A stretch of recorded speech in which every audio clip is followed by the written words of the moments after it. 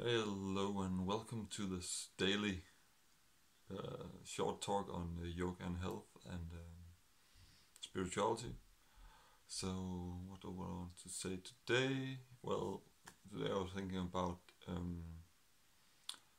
doing what you know is the right thing, and doing what you know, what you can feel is the right thing to do in any given situation when you wanna go in the direction you feel is right. So when you start walking in a direction you feel is the right way, you will meet some challenges in that direction, because that direction is usually the way that makes you grow, that makes you more than you are right now. The expansion of what you are is challenging, will give you challenges, because then you grow. So yoga is a great tool to prepare you for these challenges, especially the hatha yoga,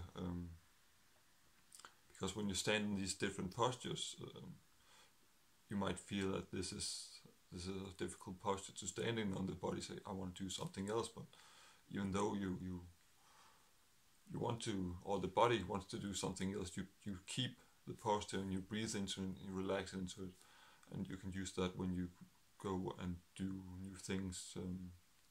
When you meet new challenges, there might be some resistance in the body, but you can breathe into that resistance more easily with the practice of hatha yoga, and then move forward in life as you want to move forward in life. So yeah, that was just a few words on the daily yoga, spirituality, health talk. Have a nice day, and see you.